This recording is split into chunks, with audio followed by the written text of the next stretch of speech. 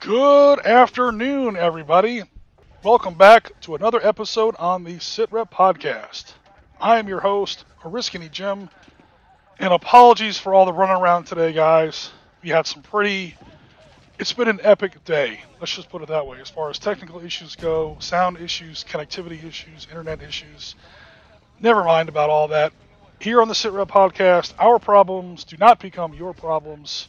No matter what issues we run across, we will deliver our content to you on time and on target, or at least on the same day. We might be a few hours late, but we'll get it out to you no matter what.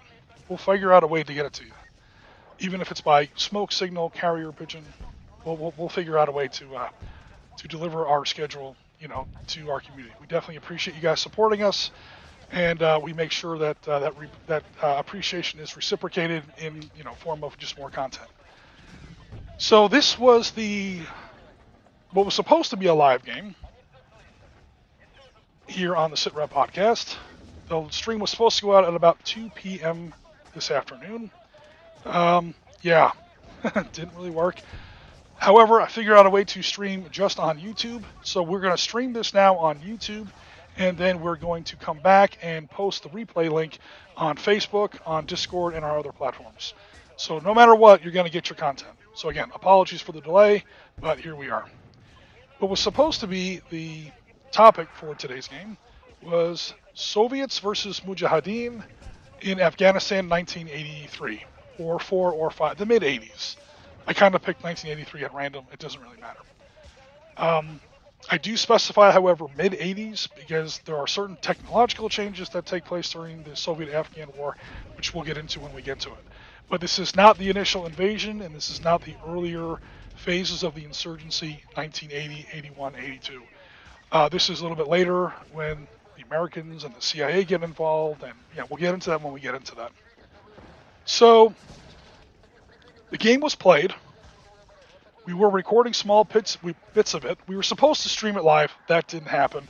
We said, okay, fallback position. We're going to record small segments of it and try to put those out during the week ahead. Okay, that's a couple problems with that. Number one, it takes forever to edit this stuff. I still have other stuff in my editing pipeline.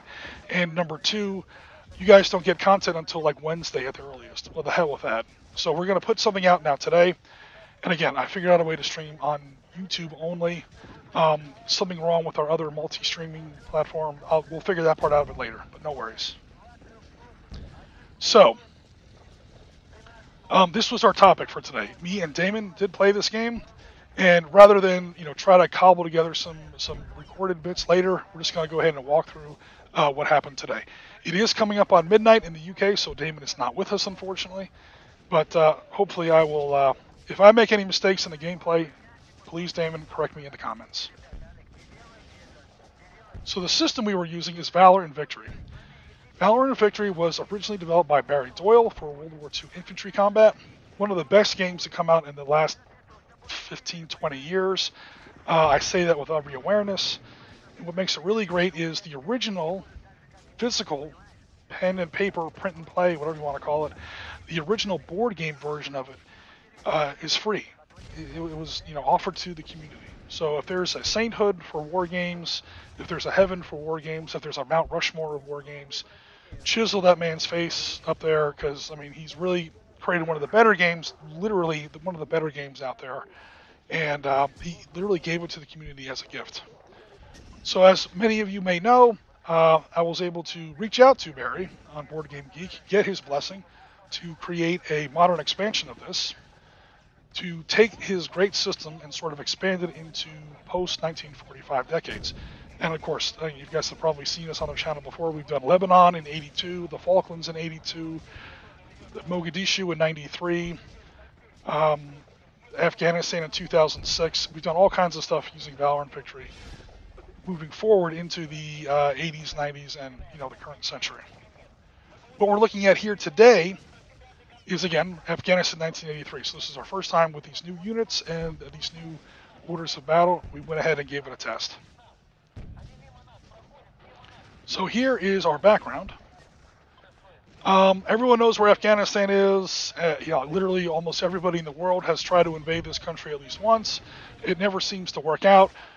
Alexander the Great started off there. He's the first guy that I even know about. Genghis Khan, various Persian satraps, the British twice, the Soviets, then the United States and some allies. It's never worked out for anybody. I don't know why anyone invades Afghanistan. There's nothing there, really, and you always, crawl out of there with your ass in a sling, 20 years later. Of course, the United States is no exception anymore, as we saw in 2021. We can take cold comfort in the fact that we have some pretty good company. So, yeah. Nothing more really to say about that. Anyway, this is the situation in the 1980s from the Soviet perspective. I realize this map might be a little opaque if you don't read Russian. I don't really speak or read Russian, but after spending about 36% of my life poring over Soviet military maps from World War II and the Cold War, I've learned to read a little military Russian, if that's like a sub-language. So I'm able to kind of figure out what some of this stuff is. And I've translated a little, oh my lord, translated a little bit of it here. So the unit that we're looking at specifically, now that everything's moving is in the wrong place, is this unit right here. 3rd Battalion of the 177th Motor Rifle Regiment. So MCN is Motor Rifle Regiment. Don't ask me to pronounce that, but I know, Motor Rifle Regiment. So as you can see, there's a lot of motor rifle regiments around there. 3rd Battalion, 177th, that is part of the 108th Motor Rifle Division. These are, you see their main divisional flag there. This is one of the 3 or 4 main divisions that's sort of made up what the Soviets called the 40th Combined Arms Army. That was the main umbrella organization responsible for the invasion and occupation of Afghanistan 1979 to 1989. The lead motor rifle regiment of the 108th is the 177th, and again, we're playing a small unit of the 3rd Battalion thereof. Here is the general situation in Afghanistan from the other perspective, and this actually tries to map out the primary areas of influence of all the different factions and splinter groups and Islamic revolutionary councils, and there's a lot to unpack here. I went through this last night, pretty much all night, trying to figure this mess out to give some sort of legitimacy to our Mujahideen units. It's up to you how successful I was. Nevertheless, we did sort of, come up with some pretty solid estimates as far as where certain militias and factions had more control and where they fought the Soviets in the 1980s. But if the CIA can't figure this out in 20 years, you can't expect me to figure it out overnight. I can't even figure out how to do multi-streaming, so that's that. Here was our map for today's game, along with Damon's setup. Damon was playing the Mujahideen rebels. I was going to play the Soviets. So the Mujahideen is, the usual. As we've seen in previous Valor and Victory Modern Expansion games, there are leaders. Some of the leaders are -0. That might look weird to veteran Valor and Victory players, but it's basically a commander that allows, or leader I should say, that unlocks all of the leadership ability rules in Valor and Victory. Accelerated movement, calling in artillery, calling in offboard assets, stuff like that. At the same time, however, doesn't give an actual firepower bonus or a morale bonus. So they're a leader, technically, they're just not very good. Then there are some -1s, and of course we have one badass, -2. He's the head honcho. He pretty much runs the show for the Mujahideen here in this particular area. We've got a Dushka here. I mean, you guys have seen this in other Valor and Victory games. It's a bunch of stolen and captured Soviet stuff that the Mujahideen have picked up over the previous years. Again, we're like halfway through the war, 1983, 4, 5, somewhere in there. So there's plenty of Soviet gear around. Some new that you haven't seen before. Support weapons are under-barrel grenade launchers. So in 1993 and forward games, actually 1990 and forward, most factions have under-barrel grenade launchers already worked into their base anti-personnel firepower. I won't get into how that works now because it's not in this game. This is previous to that. This is the 1980s when M203s, GP25s, and other similar underbarrel grenade launchers were not in every single fire team in most organized armies, and even better equipped militias. So here they're still special enough to actually necessitate a support unit counter, support weapon counter, I should say. There are civilians on the table. They will not be played as usual because the insurgents never care about civilians in Valor Victory Modern Expansion, and usually the government force has to watch out for civilians. But we're playing 1984 Soviets, pre-Gorbachev Soviets. No shit's given when it comes to civilians. They're still on the table because they can still absorb casualty points. You can still, I know this sounds horrible, but this is Afghanistan in the 1980s. You can still use them as human shields, and they are still can screw up your stacking points. They are worth one squad's worth of stacking points. So, yeah, they're still tactically on the table. They just won't have the full rules of engagement effect on the Soviet player that the government army normally has to deal with when you are that the government player normally has to deal with when playing Valor Victory Modern Expansion. So yeah. Now here's that road I was talking about before. Let's get into the orders first. So here were the orders. The Soviet player. I won't read all this because nothing's more annoying than having someone read a PowerPoint slide to you while they're asking you to watch the PowerPoint slide, so I'm not going to get into it. But basically, you guys can see what the orders are here. The basic idea is there is this main highway leads from Termez in what is today Uzbekistan. Before was Uzbekskaya CCP. Now it's Uzbekistan. They're heading here out of the town of Termez. That's 108th Motor Rifle Division's actual main garrison base. They're in charge of keeping hold of this northern road that leads down toward Kabul. That's obviously Kabul in Russian. And this is one of their main military arteries leading from their actual invasion points to the capital of the country. So, fine. Problem is, the people in these two, or I should say the Mujahideen in these two provinces have been squeezing this road with mines, artillery, but mines, mortars, and rocket strikes. And so the Soviets have started to, number one, these motor rifle regiments that you see here along the road, they're trying to clean that out. There's even a tank battalion in there. You see TB-122 MC, so that's an actual tank battalion of the 122nd Motor Rifle Regiment. So there's even some, probably T-64s, T-64s, T-55s, running up and down that highway. So that's all, going on. While that's going on, the Soviets have been expanding into other routes because having your entire army rely on one military route is, for logistics, supply, support, reinforcement, spare parts, POL, that's not a good idea. So they've been sort of expanding outwards. That's why your little reticule here, if I can actually get it to move, there we go, is slightly offset. So there's all these main roads, and then there's side roads, which this map might not show. But you know what? This map does. So we see the main road leading here north out of Kabul, past Bagram Air Base. I know a lot of people in our community know where that is. And up here past Daushi, and then further up through Balkh and Samangan. Those are the other two provinces I was talking about. And where you're actually going to be fighting now here, or where our game was today here, was slightly off to the side on one of these side roads. So the Soviets in our scenario are trying to develop these side roads in order to, open up options as far as military transport. That was basically to keep the game from turning into a gigantic, set-piece battle, which we didn't want. Valor Victory is a low-level infantry game, and it's more realistic if it's like a little sideshow battle on a smaller road.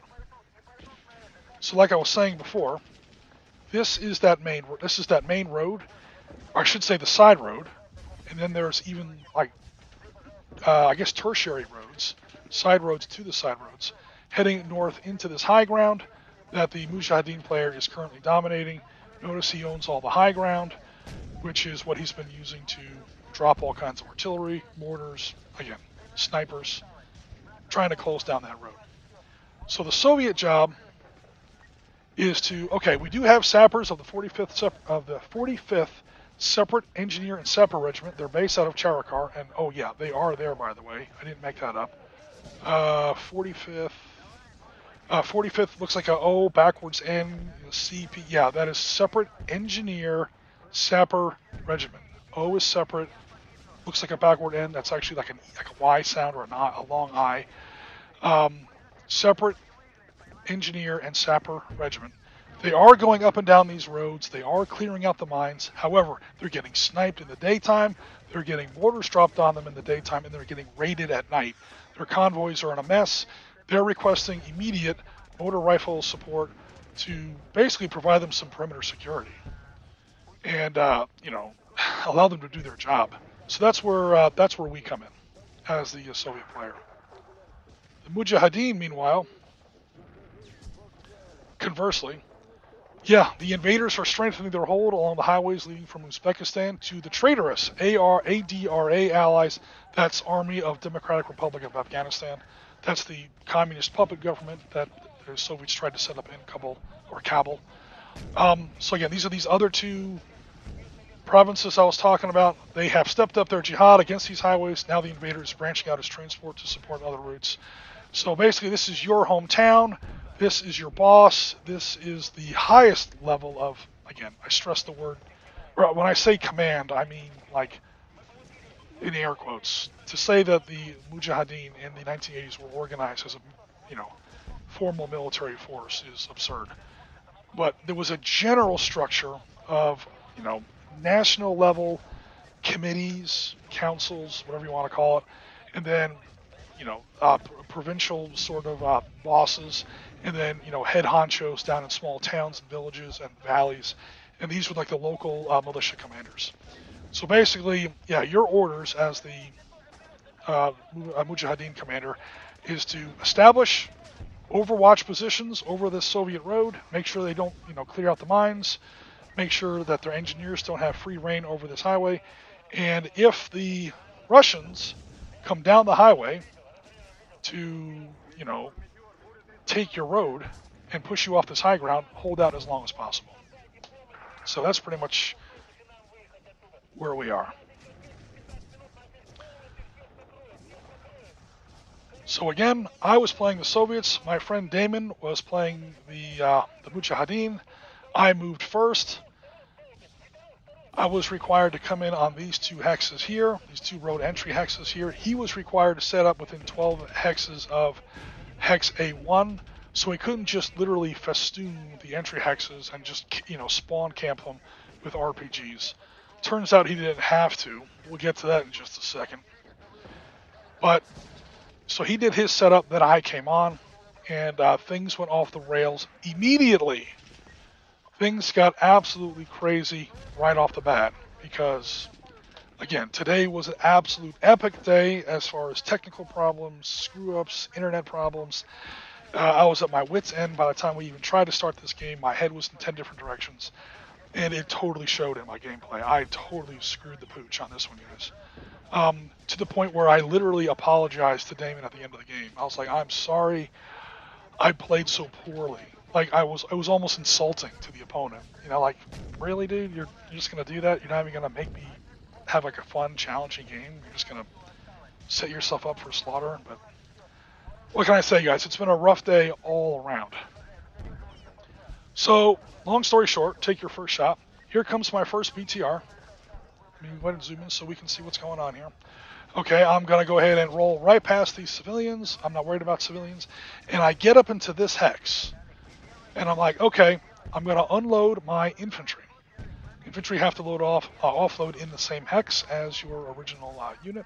I thought I was cute. I was cute at first. My entry hexes were screened from this Dushka, which it's a long shot, but that Dushka is on high ground, and with an with an anti-tank firepower rating of A, there on the corner, he can possibly put a hole in a BTR, especially at this range. This is 1, 2, 3, 4, 5, 6, 7, 8. That's 160 meters away. Which is kind of a chip shot for a 50 cal, but still. It doesn't matter because I had cover from this building hex. No worries there. And I was thinking, okay, I don't want to move into this hex the hex with a big ball of flame in it. I don't want to move into that hex because he's got an RPG here. The range of the RPG is 6. So he starts off in this hex. 1, 2, 3, 4, 5, 6. Do not move into this hex, Korvachenko. It is death. Do not go into that hex. So I'm like, okay, I'll stop here. And then I started looking at, okay, am I in range of this thing? Yes. Does he have line of sight on me? Technically, yes, because of the way whatchamacallit works, the way line of sight works over elevation. He has to scrape past H9. Those trees don't affect him because he's on higher elevation. This building, he's just barely missed. I got into all these tiny little details about how whether or not this guy, this BTR, is vulnerable to this Dushka here. I kind of realized I already had the possibility of being hit where I was already. So I said, oh, well, since I'm already under threat, let me go ahead and move one more hex. Like a moron. Because in the middle of that whole paragraph of nonsense and rules considerations and tiny technicalities, I completely forgot about this RPG up here to the north. My friend Damon, not so much. Did not forget about the RPG. RPG hisses down here. He needs, it's technically an anti-tank weapon, so he needs an 8 to hit. He does have a -1 commander, so now he basically needs a 9 to hit. I think he rolled a 6. Ping! Now it's a C-class anti-tank firepower number versus my B frontal and rear armor. It's kind of the same, or frontal and flank armor. So heading over here to the anti-tank table. What do we see? To my sorrow and heartbreak.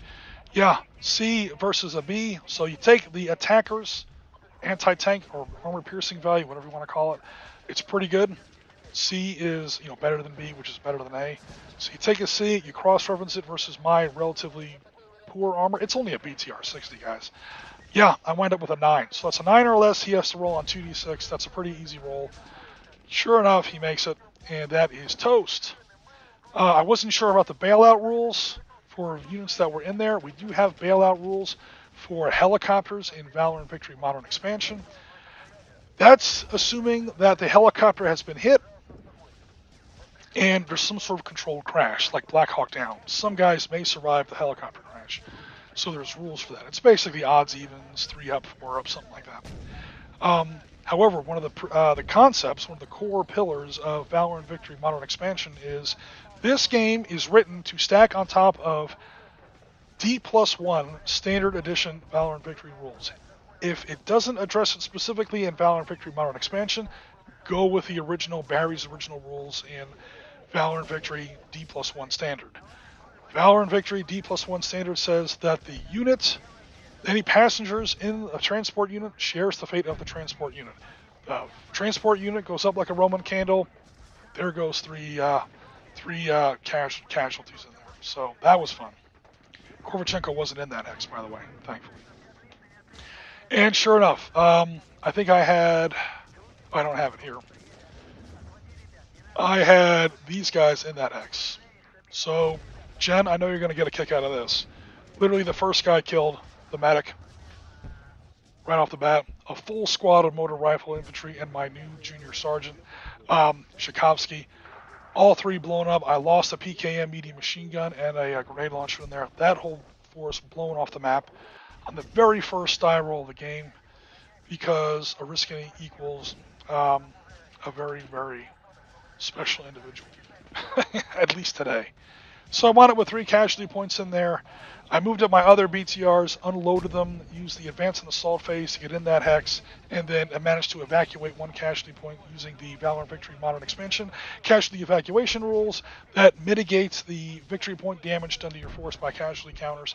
Basically, when you're playing the regular war forces, basically the government or the formal military, the regular army, when a unit gets killed, you don't just remove it from the table.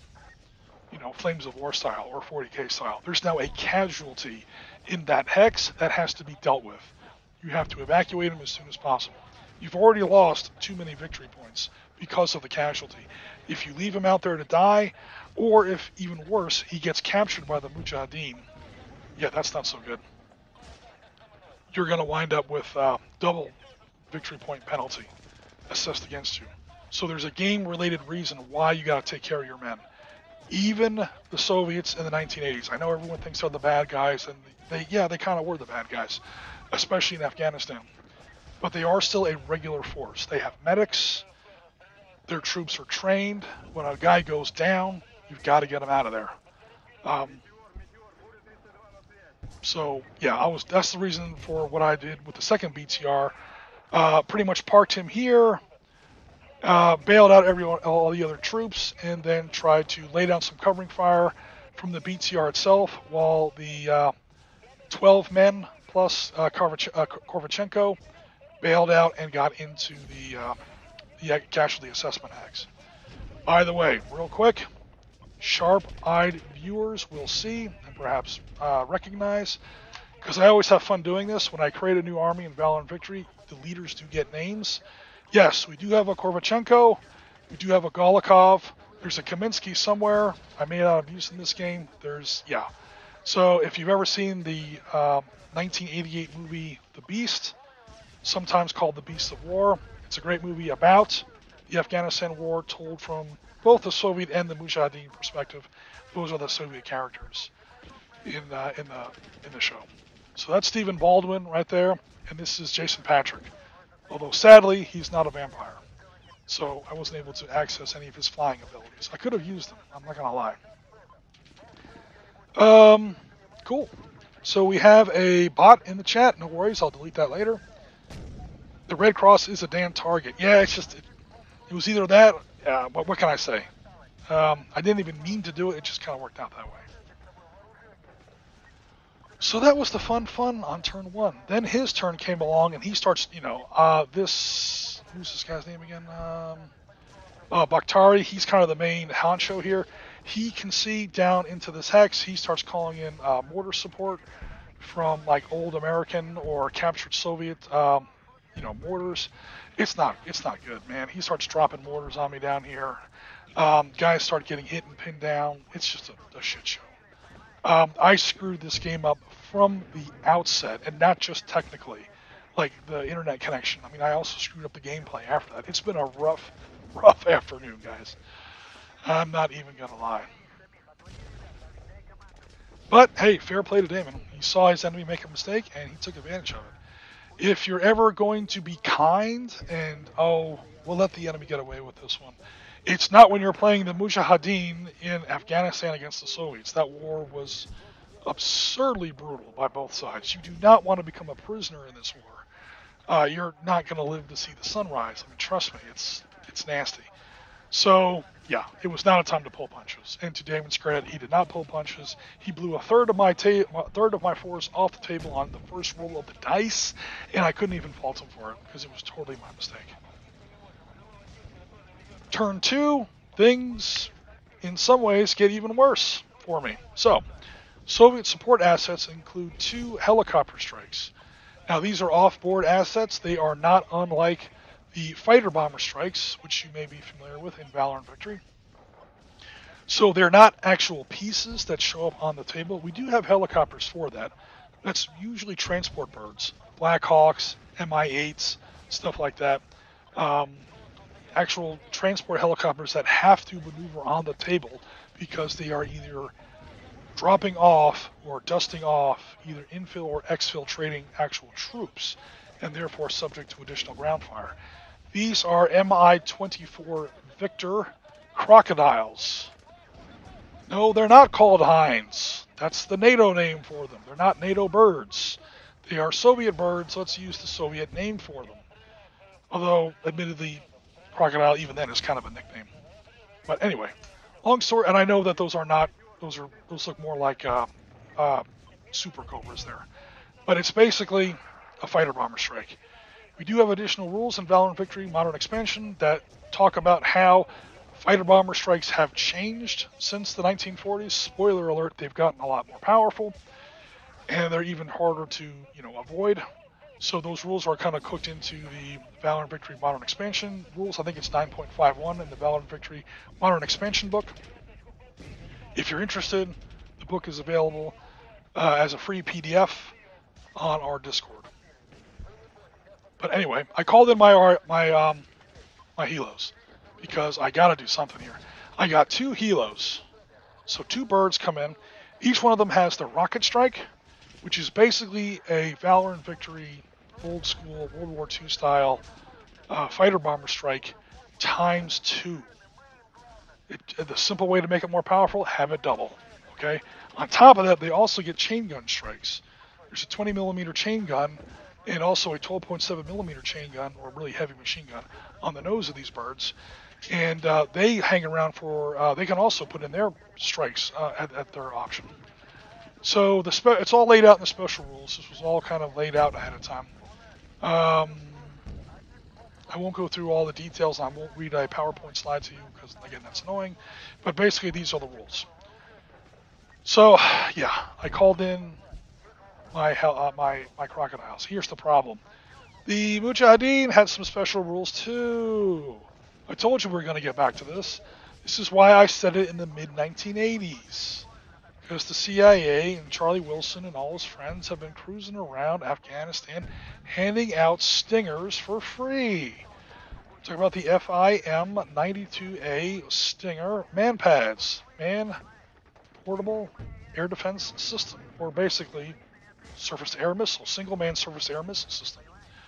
So a couple things about this unit, because you definitely won't find this in World War II Valor Victory.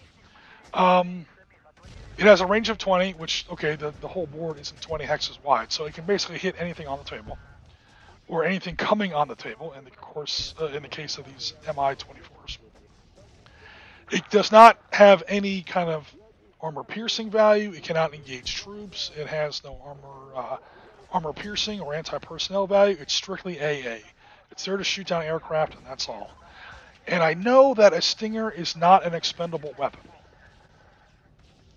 I have it marked as expendable here with this black box with a white X in it. Hear me out. It's 1 missile tube and 1 missile. I didn't want to have this thing reloading and shooting down Hinds for the rest of the game. Now that actually helps both players.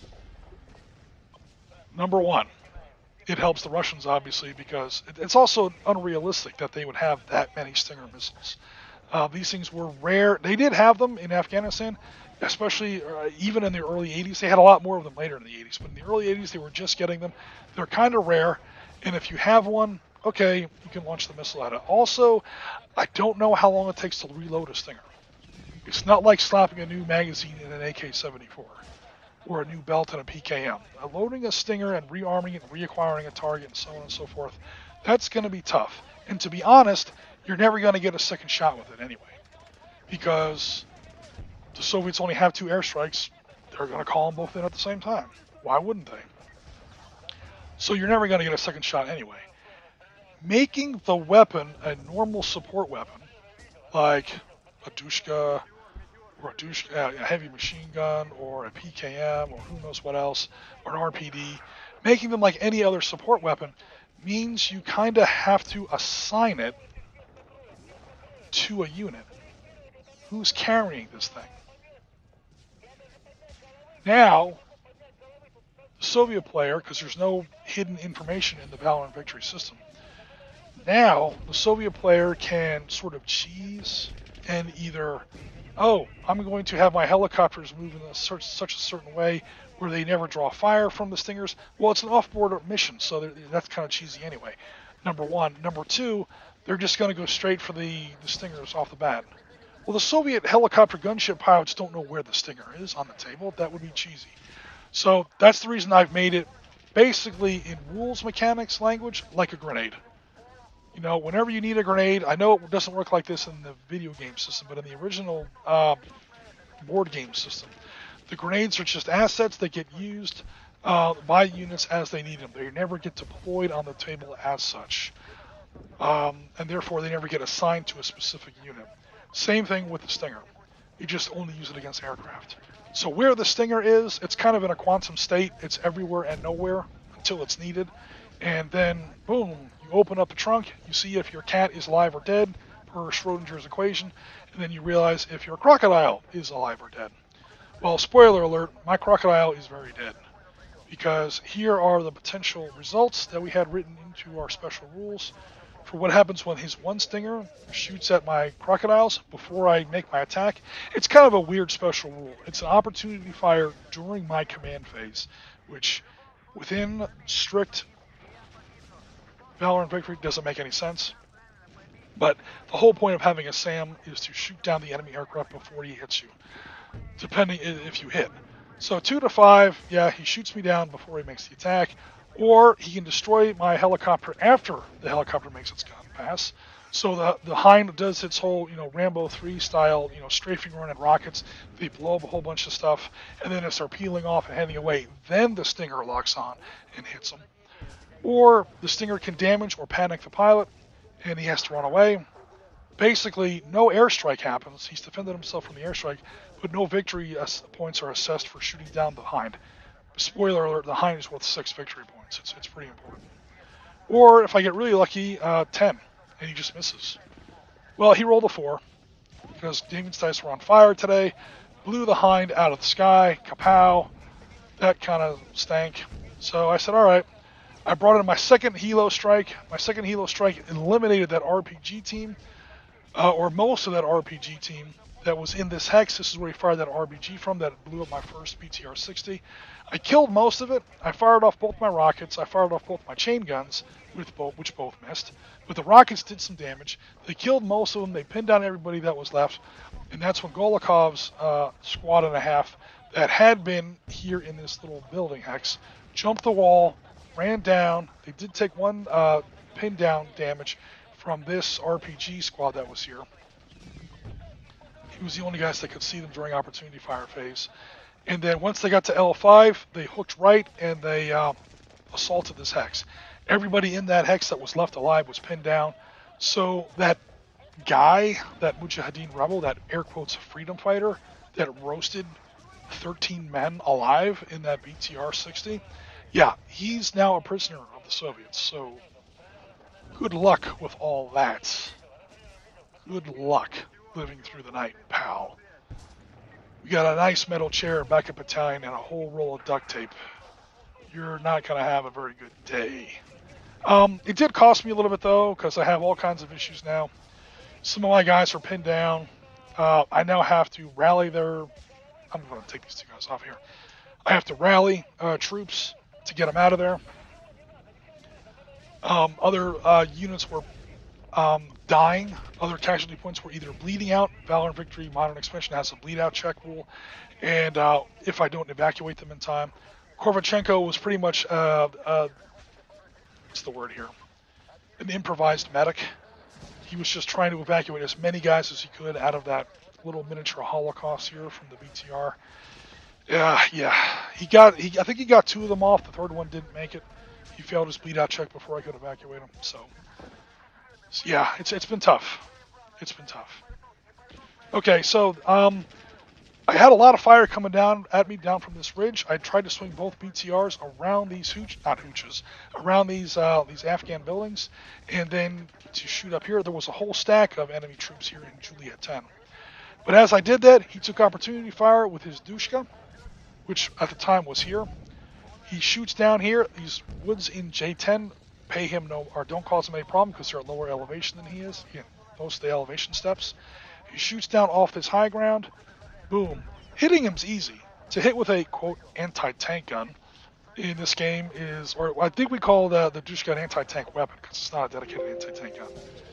But even if it was, no big deal. We're looking at a to hit number of 8. There's a -2 commander in there. Make that to hit number of 10. Hitting it's the easy part. It's a BTR-60 and it's less than 200 meters away. Pop, pop, pop, pop, pop, pop, pop. Off goes the Dushka. Good news is it's A-class 50 caliber ammunition against B-class like 14 millimeters of plate. So it's not too bad. A versus B, he has to roll a 5 on 2d6 to immobilize me. A 2, 3, or a 4 will actually destroy me. So again, this number is what you need to actually penetrate the armor. If you make it exactly on the number, you immobilize the vehicle. If you beat that number, again, in Valor Victory, you always want to roll low. If you get under that number, you destroy the vehicle. Of course, Damon rolls a 4, and the absolute tragic comedy that is Oriskany's luck in Afghanistan continues to just keep going. So yeah, he gets blown up. At least he had unloaded his troops already. Obviously, we talked about that last turn. So I didn't lose another whole squad and a half. A BTR has a published carrying capacity of 14 men. A squad in Valor and Victory is usually considered about 8 guys. So I know it says T1 on the counter. I don't want to make it T2 because that's too much.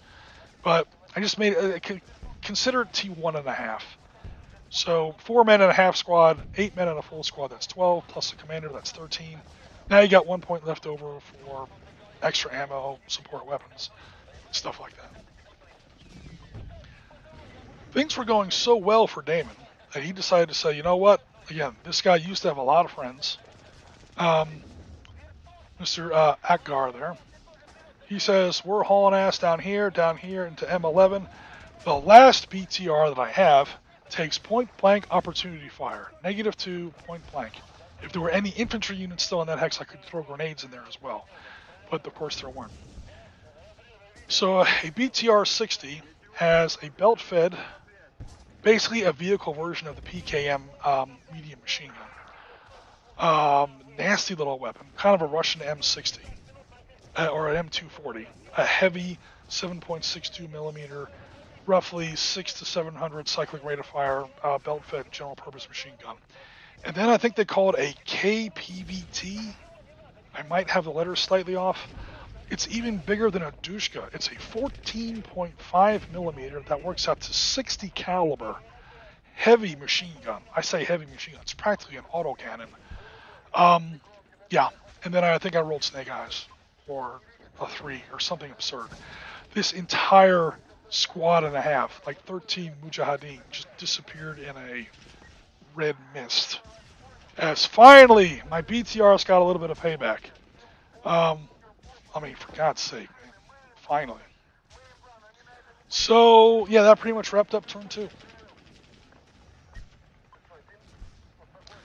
Turn 3, I mean, I know I've lost this game by this point. Now I'm just trying to see if I can mitigate it, see if I can get some kind of redemption, get some moral victory somewhere along the line. I basically don't want to just roll over and die or call the game. I tell you what, I felt like just calling the game or starting over or something. But that wouldn't have been fair to Damon. I was trying to do something. Some of these civilians finally started to scoot. So the way civilians work in Valor and Victory Modern Expansion, they do not fall under the control of either player. They're terrified of both sides in almost every circumstance, and post-1945 warfare. They're not usually on your side, either side, to be honest. They're just trying to get the hell out of the way. So to make the game fair, because they do have a pretty significant tactical effect, especially when the government side is actually trying to play by rules of engagement, i.e., you're not allowed to shoot into a civilian hex, you're not allowed to shoot through a civilian hex. If you do have to shoot into a civilian hex, and it's up to you if you want to, but good lord, to sort of penalize you for that in the game, I think they cost like quadruple victory points as a penalty. So you're just handing a huge chocolate cake with a cherry on top size platter of victory points to your opponent when you do that. But sometimes that civilian counter will root in an objective hex, or I remember in a Valor and Victory Vietnam game, that's our other big thing we've used this for. We've done a crap ton of Vietnam in Valor and Victory Modern Expansion. My Marines were pinned down on the base of a hill, my U.S. Marines, 1968, aftermath of the Tet Offensive. I was trying to get up a hill where the NVA had a Dushka crew in a hooch, and there were civilians in the Dushka, in the same hex. So it was a hooch, like a squad and a half of NVA. One of them was operating a Dushka. They were absolutely murdering my guys all over these rice paddies. And it was just a slaughter, man. And I couldn't shoot into the hexes. It was a good damn civilian counter in there. Finally, because again, the rules for civilian movement and how they operate is kind of randomized. When they finally did move, and then they move in a random direction, 2 hexes, when they finally got out of there, I was like, F4 Phantom, flying high. That was it, man. That Dushka hex was a grease spot after that. But until those civilians moved out of there, it was rough, man. And I was losing guys in half, fire teams. The guys were getting pinned down, and I was like, at one point, it's gonna have to, I'm gonna have to make that decision.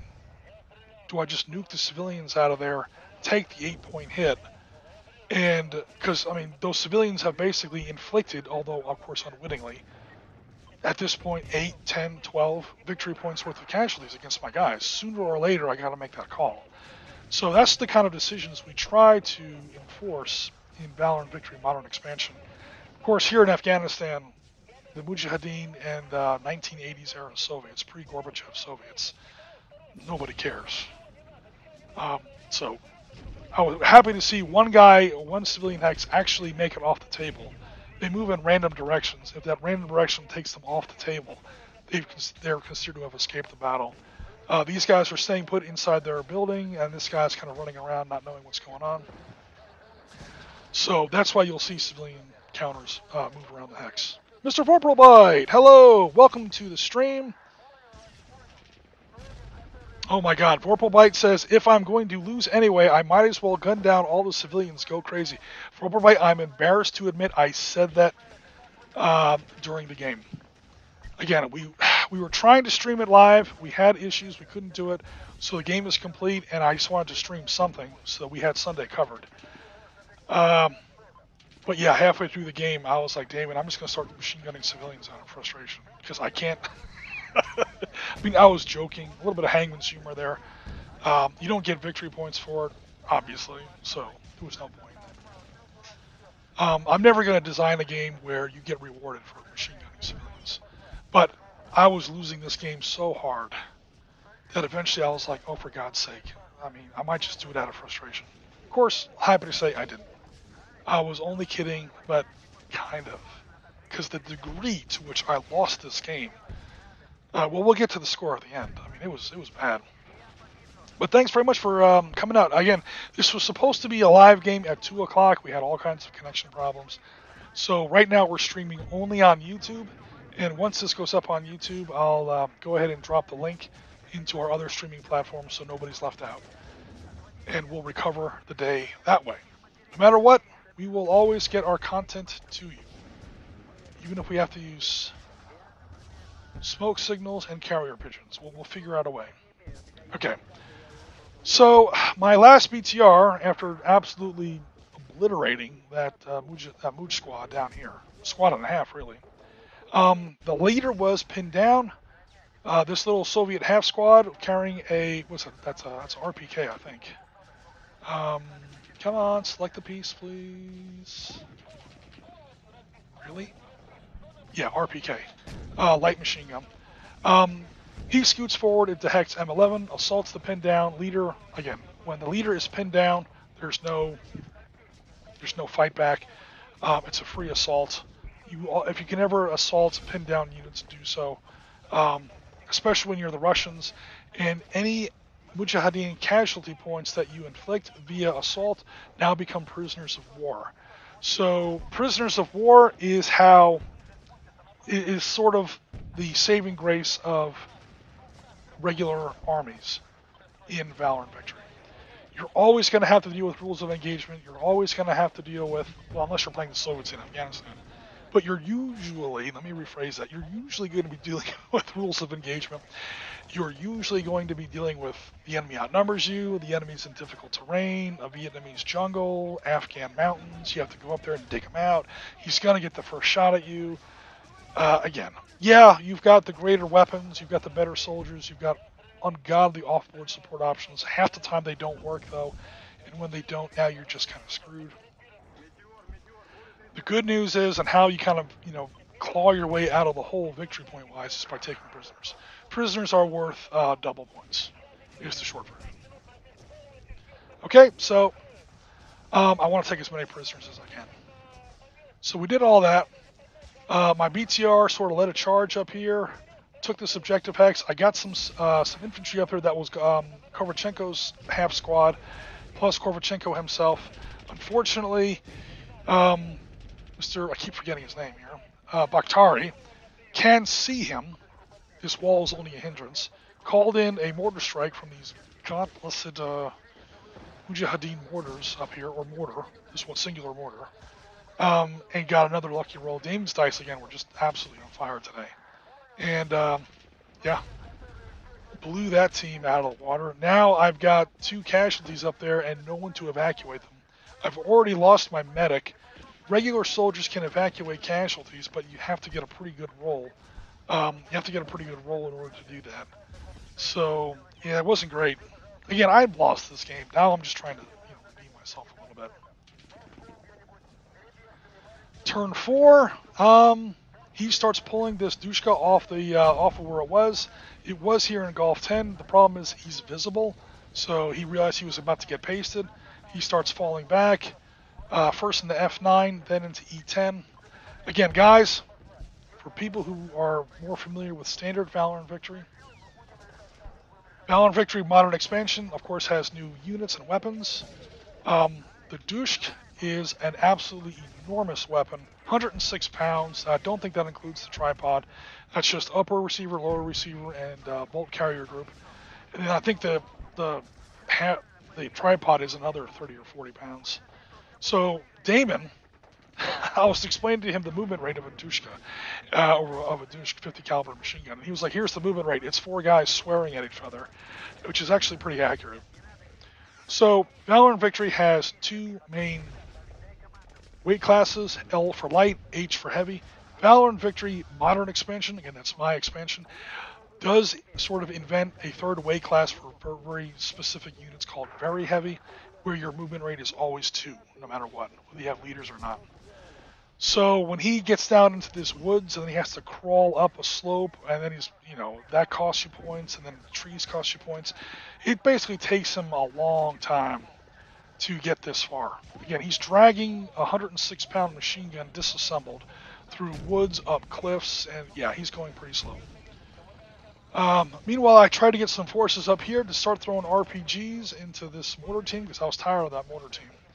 And he starts to flank me with this squad over there. Some civilians are continuing to move, so that's good. The civilians are more or less out of the way now.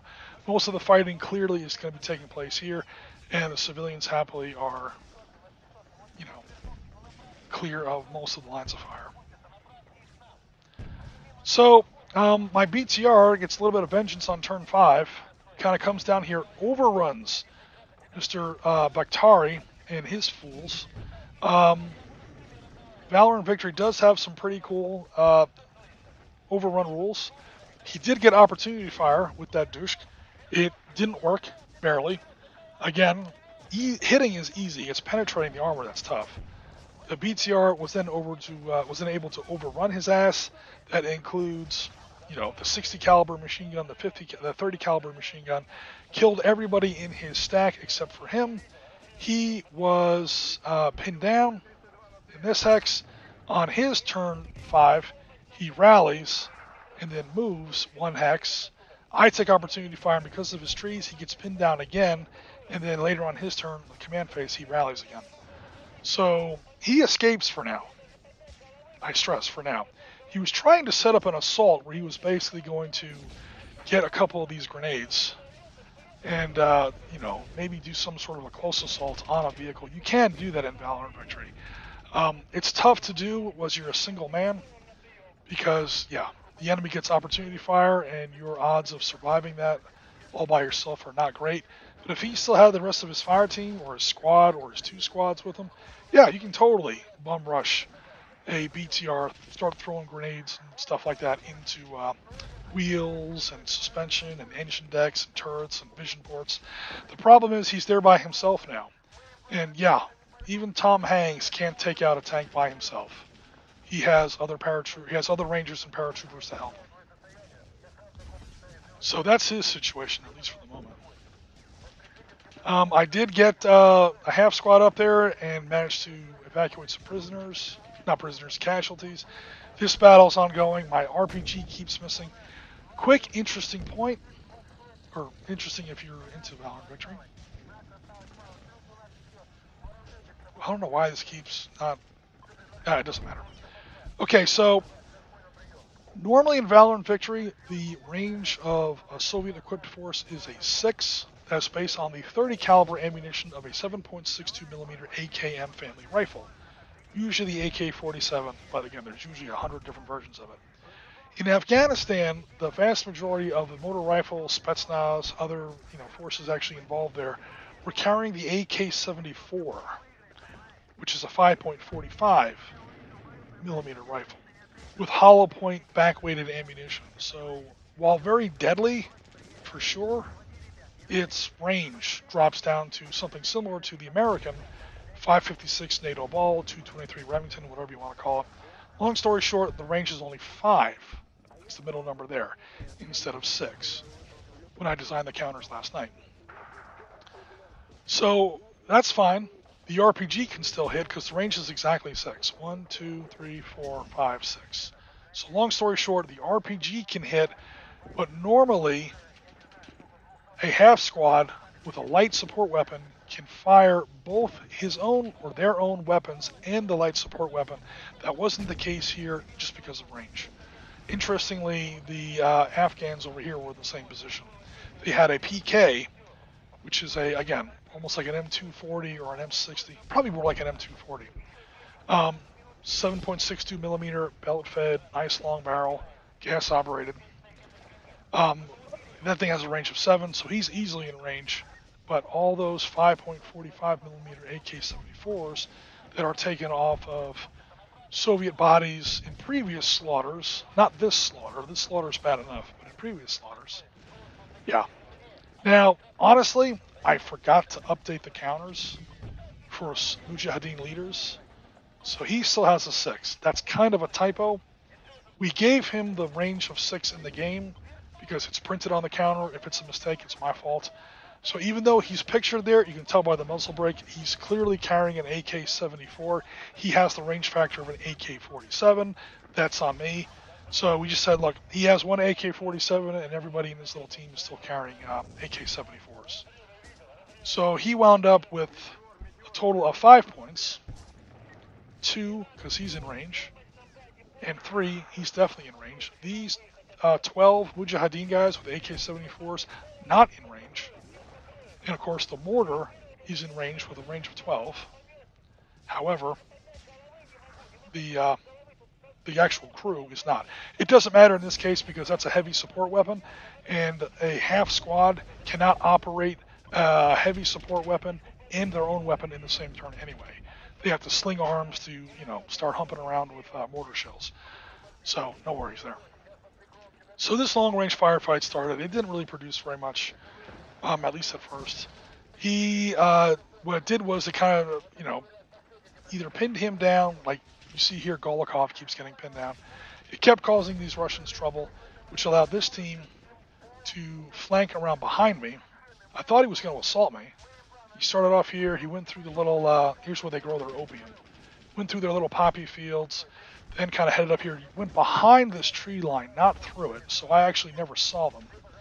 And would eventually wind up in this objective hex to steal that objective hex away from me. As if I needed any more things to lose victory points over. But no worries.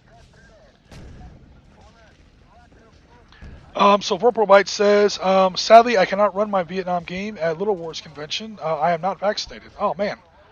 That's right. Little Wars is coming up here pretty soon. Would that be 60, 81, 82, or 120 millimeter mortars? That's a great question. So the way Valor and Victory does it is any mortars that are ever on the table are light mortars. Those are going to be British 2-inchers, German 5 centimeters, American 60 millimeters, Soviet 50 or 60 millimeters, depending on the era. So that's your light company level mortars. The kind of mortars really nobody ever uses anymore because there's this thing in the world called grenade launchers. And grenade launchers are... You would have seen grenade launchers do awesome work in this game if moron Oriskany hadn't blown away, hadn't lost his grenade launchers like almost right off the bat. But whatever. I mean, look at that attack factor. Look at that range. I would have been absolutely slaying Mujahideen. But hey, well, I can't complain. So long story short, anything that's on the table is going to be a 50, a 60, something like that, 2-inch, pick your poison. It's a light company level mortar. The battalion level mortars, i.e. 81 or 82s, are going to be on the light barrage table. In fact, you can even see a little, mortar silhouette there. That's always off the table. So those things have a range usually of at least 3 kilometers, and these are only like 20 meter, 15 meter hexes. So 3 kilometers is way off the table. And then heavy barrages are 75 millimeter howitzers, 105 millimeter howitzers possibly, or like you were mentioning, 120 millimeter mortars. That's how Valor Victory handles those kinds of weapons. On my game table today, says Forpelbite, the Marines walked into a village with the intention to search it. Instead, Geraldo did an investigative report on, oh no. Oh no. Never let the Marines within 3 hexes of a brothel. That literally never works. Never works, never works. Trust me. I can tell you, I'm not going to say that. I'm not going to dox myself. But, yeah. Probably the less said, the better there. It was a long time ago, and it was way before I met Jennifer, so it's all good. Okay. So, where was I here? Yeah, that was pretty much the end of turn 5. Turn 6, I lost Golikov's whole squad, or half squad. Golikov was pinned down. And yeah, he took that other victory hex. I did manage to finally overrun the Mujahideen leader, so he's now been spaghettified under my wheels. I still lost the game, obviously, but at least it was fun killing his commander. And yeah, this game was pretty much... And it's totally my fault. I'm not blaming anybody. I'm not saying the game wasn't fair. Even if the game wasn't fair, I designed it, it would still be my fault. So it doesn't matter. But I totally screwed the pooch on this one. The score was an absolute nightmare. Or a victory, a tremendous victory for our glorious Mujahideen freedom fighters, if you believe that. So I suffered a total of 8 casualty counters. That's either 8 half squads, a full squad counts as 2 casualty figures. So basically 8 either fire teams, medic teams, or officers. So a grand total of 8 casualty points. I managed to get 6 of them off the table, so I only pay the normal 2 points for those. 2 of them bled out before I could get to them, so they count double, so they're 4 points apiece. 2 times 4 is 8. Did lose 2 BTRs, they count as 4 points apiece. 1 for the crew, because the 3-man crew is considered, destroyed. And the vehicle itself, so that's why they count as double. And they shut down that crocodile, which is triple. So 2 times 3 is 6. And then he held 3 of the objectives because he stole one of my objectives at the last turn of the game. So I wind up with a horrific score of 20 plus 14 is 24. Sorry, 20 plus 14 is 34, plus 12 is 46. And I only, again, all my points are halved because I'm supposed to be better than the Mujahideen. I have tanks, or at least APCs, off-board helicopter support. I mean, better troops. Nope, not when Oriskany plays them. So that's 6 casualties down. I lost, 6 points for. I killed 6 casualty points worth of his forces. Actually, I wound up killing 9, but 3 of them were POWs, so I get double points for that. A little bit of good news. So those 3 casualty counters were worth 6. These 6 casualty counters are only worth 6, so only 1 apiece. And then I still had 2 objective points. Again, as we see over here, an objective is worth 4 points apiece. Yeah, add all that up, I come up with 20 points. 20 to 46. That's an ass whooping there, folks. That is an Alabama level behind the woodshed's ass whooping. Which, yeah, to top off a generally bad day with all kinds of technology and connectivity issues and everything else. On top of that, I got to get absolutely tuned up like a 1986 Honda Civic, man. I got tuned up bad in this game. I have no excuse. I just got the hell beat out of me. Which is fine. I've been on a bit of a winning streak lately. I've been winning a lot of the games that have gone up on our published channels. I've won a bunch of games at Dark Star recently. I've won games that are recorded that haven't even been put out yet. I probably just spoiled those videos. Sorry about that. But yeah, I guess I was a little overdue for a bit of for a bit of humility. And sure enough, Damon accommodated. That's for sure. So guys, that was the game that was supposed to go out live today at 2 p.m. I'm happy I'm able to stream and at least do something to get some kind of content out for you here on Sunday night. I'm not sure. I may wind up just streaming on YouTube anyway, to be perfectly honest.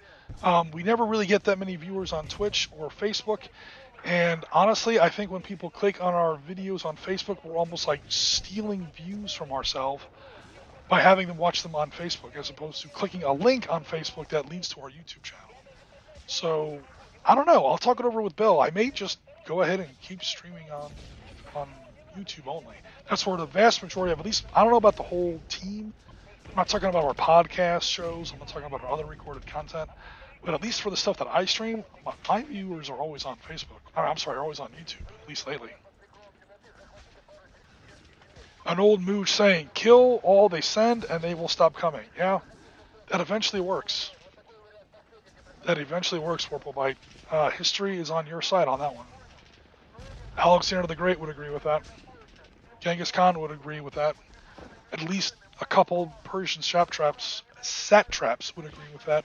The British would agree with you on that twice in the 1800s. The Soviets would agree with you on that. And of course now, sadly, the Americans would kind of agree with you on that. I'm not upset that we pulled out of there.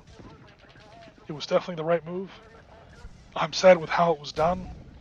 And honestly, I'm sad we didn't pull out of there 10 years earlier. We should have pulled out of there.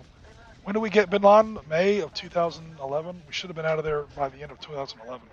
By 2012, we should have been out of there. And when we did finally make up our mind to get out of there, it should have been handled better. That was just, it wasn't, it was still, overall, it was definitely the right decision.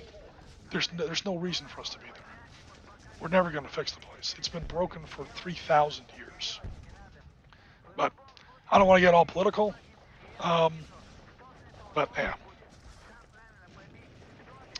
I don't have a Facebook Vorpalbite Facebook account. Actually, you know what, Vorpalbite? Neither did I until about a month ago. I have always sort of forsworn Facebook and social media in general. However, SitRep Podcast does have a great Facebook community. It's one of our major platforms, and in order to kind of be part of the team, I have to sort of pitch in and support SitRep operations on all our channels, not just YouTube, Discord, and so on. So I got a Facebook account, and now I'm active on Facebook in a limited basis. I pretty much just help out with SitRep Podcast on Facebook as well. So normally our streams go out on 3 channels: Twitch, Facebook, and especially YouTube. Just today, something was going wrong with our restream. Or something's wrong with my OBS account. I fixed it several times. It was up. We were up and running twice. For 45 seconds and then again for like 19 minutes, and then it just crashed. And now it won't even let me start a new stream through our restream account. So I figured out a way to stream only on Facebook, and that's what you're seeing now. It was a lot easier. It was a lot simpler. It was a lot less prone to breakdown. I may just do this from now on. I don't know. I'll talk it over with Bill. It's up to Bill. Bill is obviously, I mean, we call him SitRep 6 for a reason. He's actually in charge. SitRep is totally his show.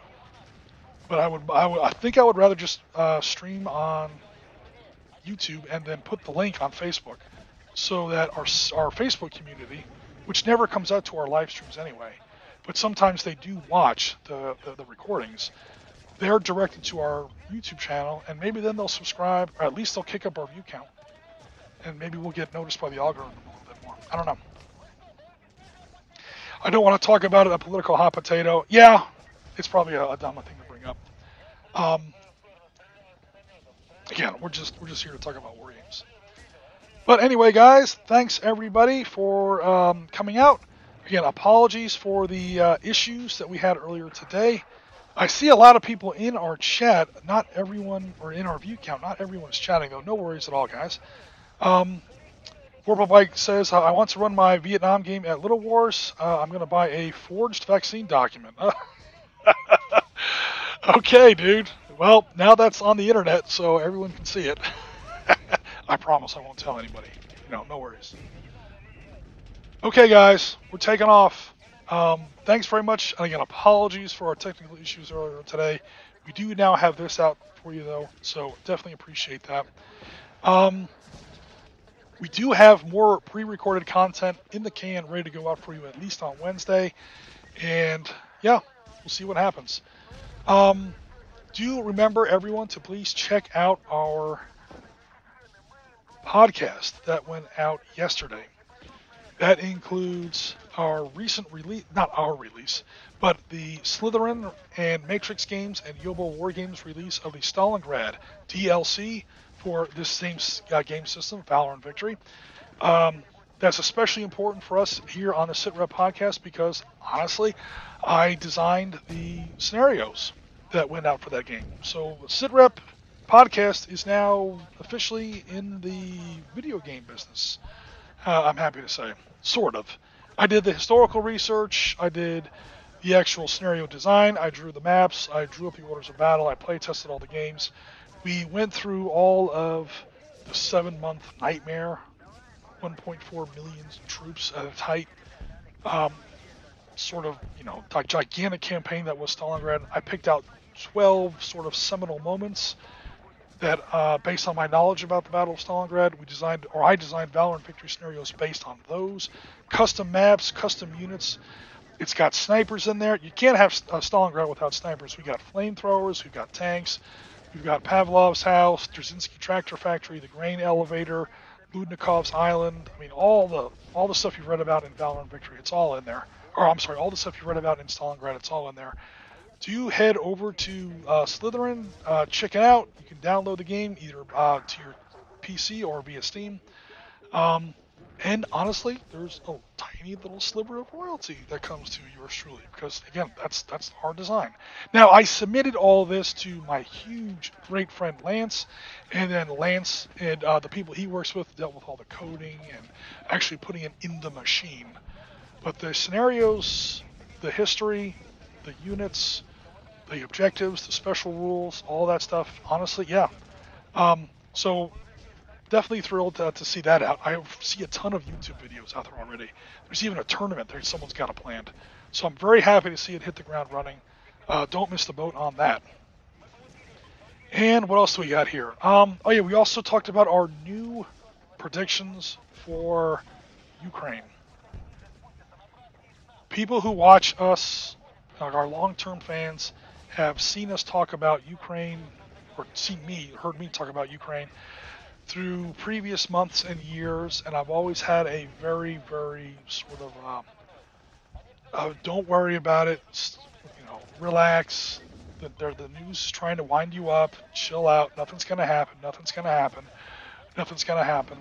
And there were several key data points that I kept quoting, and one video, April of last year, had like 21 sources. That's in the description, and also shown in the video itself. I think it was 21, 22 sources. All this information is drawn from guys. Nothing's gonna happen. Nothing's gonna happen. This isn't just wishful thinking.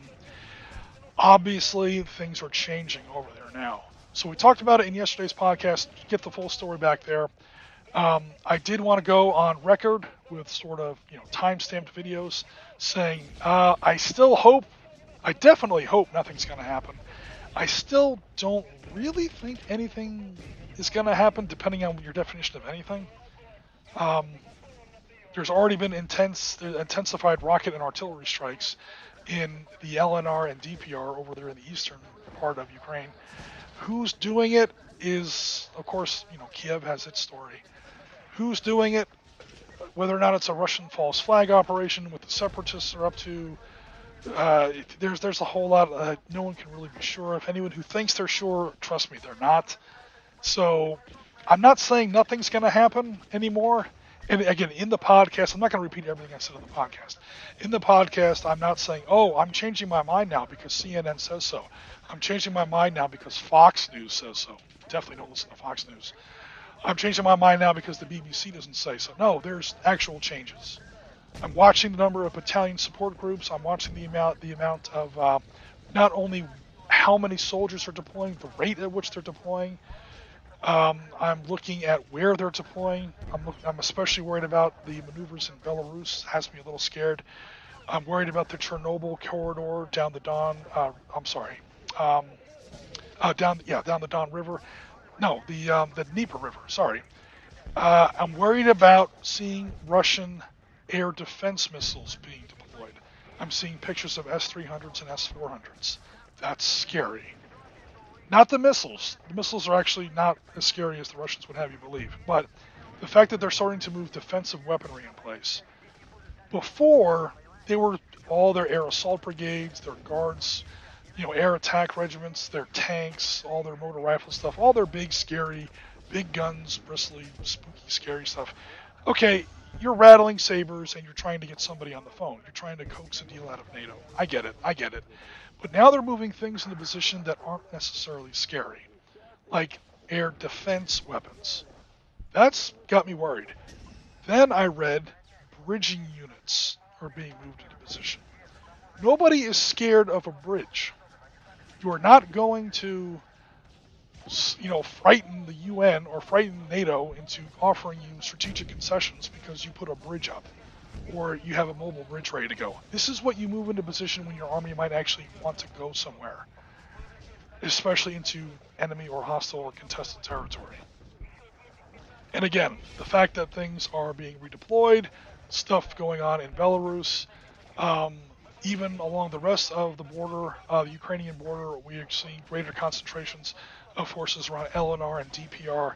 That's starting to make me nervous. So I just wanted to go on the record again. Went through all this in yesterday's podcast. Just want to put up another quick note on today. There are specific data points that are causing me to actually get a little nervous about what's going on in Ukraine. Still definitely hope nothing happens. Maybe between 50 and 60% sure nothing huge is going to happen. There's going to be cyber attacks. In fact, there may have already been. There's going to be huge expanded support of separatists in Luhansk and Donetsk. There may even be more little green men. But as far as a full Zhukov-style invasion, even of a limited scope into the LNR and the DPR, I'm still hoping. Maybe I am just wishful thinking.